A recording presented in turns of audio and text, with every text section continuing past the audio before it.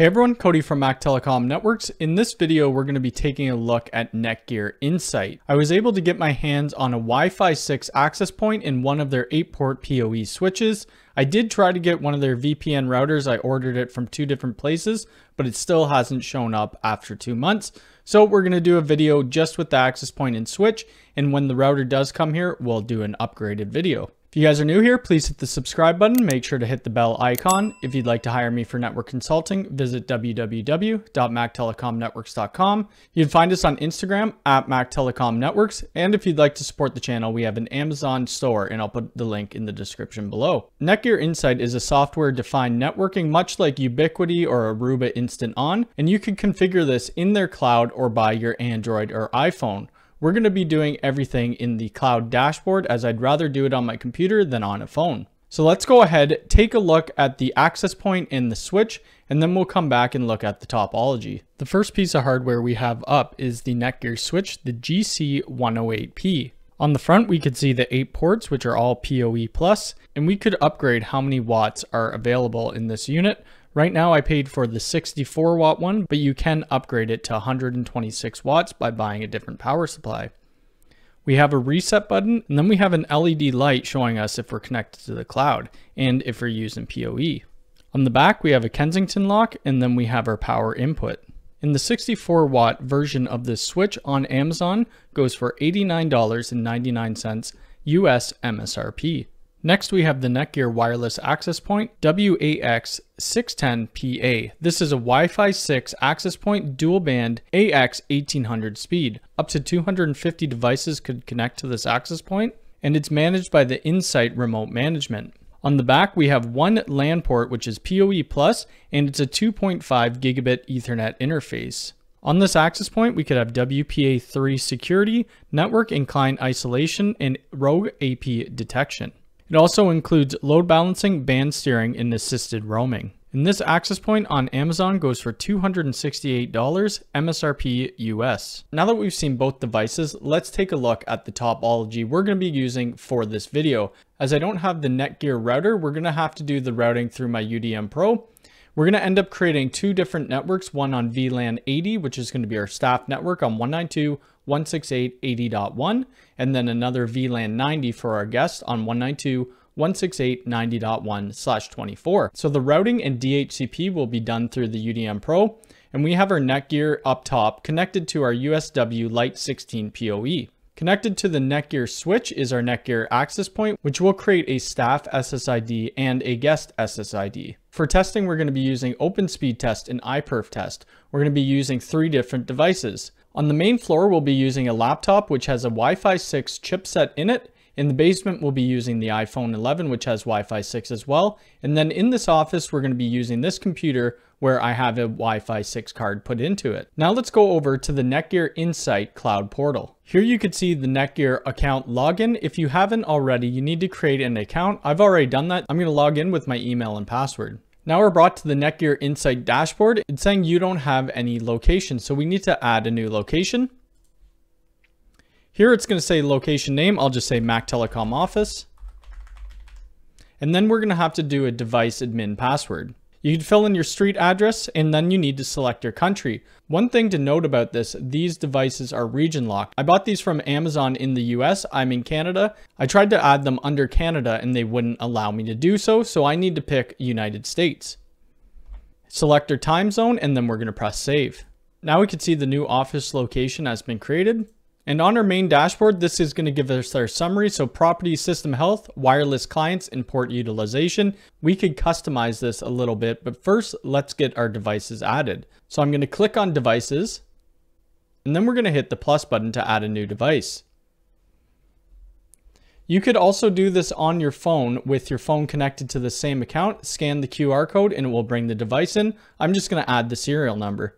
So now it's asking me to put a device name in. I'm just going to call it switch, and then we'll press next. Now our switch is being added into our cloud controller. We need to go ahead and add the access point. So I'll press add device, and then we'll enter the serial number. I'm going to name this AP, and then we'll press next. Now the AP is being added. It says, congratulations, Insight will add your device, install the latest firmware, set the right RF region, and configure it for optimal performance. This may take several minutes. Do not disconnect the device during this time and then enjoy your configured NETGEAR device. Now we could go and we could view our devices that are added. Here we could see the switch is connected, but on the access point, it's fetching device status. While we're waiting for the access point to connect, we need to create those two other subnets for our staff and for our guest on our UDM Pro. So we'll go over to my UDM Pro, and then we'll click the settings and we'll go to networks. Under networks, we're going to create a new network. And this one I'm going to call NETGEAR staff, and we're going to give it a VLAN ID of 80. The subnet is going to be 192.168.80.1/24, and then we're going to update the DHCP range, and then press save. Next, we need to create our NETGEAR guest subnet, so I'll call it NETGEAR guest, and that will be on VLAN 90 with a subnet of 192.168.90.1/24, and then we'll update the DHCP range and press save. Now what I'm going to do to only allow the management VLAN, the staff VLAN, and the guest VLAN over to the port connecting to our NETGEAR switch, I'm going to create a switch port profile. So we're going to click on profiles and then go to switch ports. Here I'm going to add a new port profile and we'll call it NETGEAR. Our native network will be the LAN, and we're going to tag the NETGEAR staff and the NETGEAR guest and then press save. Now we're going to go over to our USW WAX610. And the NETGEAR switch is connected to port 1. So we're going to select port 1, click the edit pencil, and then select the new port profile that we created, which was NETGEAR, and then press apply. Now both devices are connected and the summary page is filling up a bit. We'd see under properties that online access point is 1 and online switches is 1. We have 0 clients connected and active ports is 2. Right now we have 0 SSIDs and we have 2 VLANs. Under system health, we could see everything is okay. Both of our devices are online. If we look under port utilization, we can see that 6 ports are available. We're only using 2, one connecting to the AP and one as our uplink. We could see wireless clients, which there aren't any right now.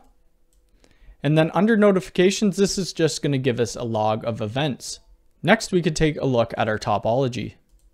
And here it's showing our ISP is connected to our switch, and then it's connected to our access point. Under routers, we don't have a NETGEAR router connected, so it's not going to show any statistics, but we have our VPN groups, our data consumption, and the routers that are connected. Under wireless, it's going to show us our usage for our clients, our usage for our traffic, and then it's going to show us our connected clients. Under devices, we could see what access points are connected, and there's only 1 so far. Under wired, this is going to show us our switch statistics. So we could see the usage at the top, we could see the PoE power usage, and then we could see the wired traffic. At the bottom, we could also see our switch that's connected. Under storage, we don't have any NAS, so nothing will be showing up under here. And then under firmware, we could tell it to automatically update the firmware when new firmware comes out. I'm going to leave that disabled. And we can see the firmware that the access point and switch are on and when they were last updated. Under devices, we could see both our access point and our switch. And clients is just going to show us our connected clients, which we don't have right now. Under troubleshoot, we have a couple tools. So we could select our access point and we could select our switch. On the access point, it will do a ping test, DNS lookup, a speed test, and a trace route. Under our switch, it's not going to do the speed test as it's not supported, and we could press run test. And then we could run all the tests that we want. Now let's go ahead, create some VLANs on the switch, and then we'll create some wireless networks. So first thing, we're going to click on wired, and then we're going to go to settings. Here we could see VLAN network setup, and we'll hit the plus button to add a new VLAN. This setup will create network VLANs which support both wired and wireless devices, and we'll press continue. We need to give it a network name, which will be staff.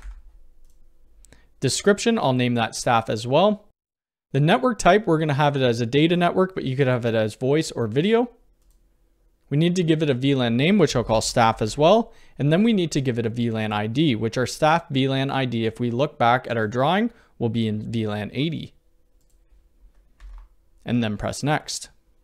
Here we need to select the port number. So my uplink is on port 8. I'm going to click on port 8, and then I'm going to say trunk port. We have some other options under advanced settings. We could do video optimization, IGMP snooping, and then we could set traffic priority. We could configure radius, and we could do MAC authentication. We could also enable IP filtering.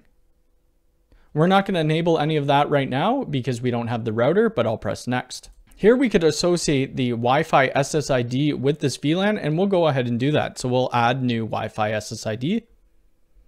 I'll call it staff. We're going to want to broadcast this SSID, and under band, we're going to have it set to both. But if you only want it on the 2.4 or the 5 gigahertz, you have the option to do so. Under security, we'll leave it as WPA personal, but you could put it to WPA3 personal if the devices support it. Then we're going to put a password in. I'll just do test1234. PMF will leave off, and then let's take a look at some of the advanced options.